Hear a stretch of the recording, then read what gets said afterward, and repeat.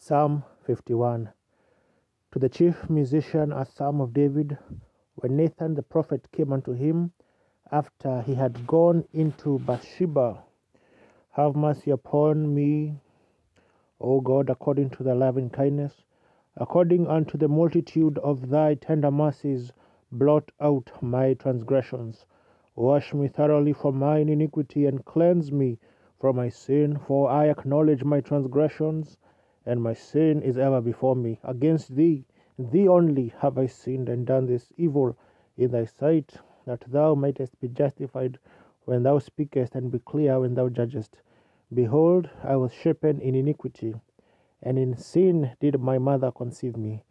Behold, thou desirest truth in the inward parts, and in the hidden part thou shalt make me to know wisdom. Purge me with hyssop, and I shall be clean. Wash me, and I shall be whiter than snow.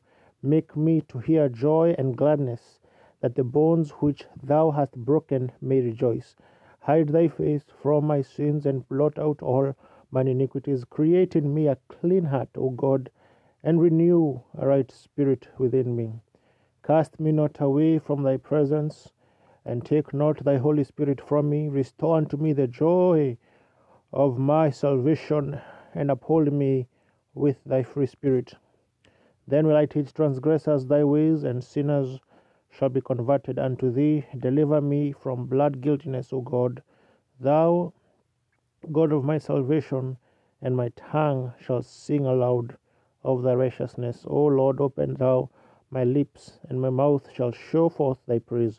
For thou desirest not sacrifice, else would I give it. Thou delightest not in burnt offering. The sacrifices of God are a broken spirit, a broken and a contrite spirit, O God, thou wilt not despise. Do good in thy good pleasure unto Zion.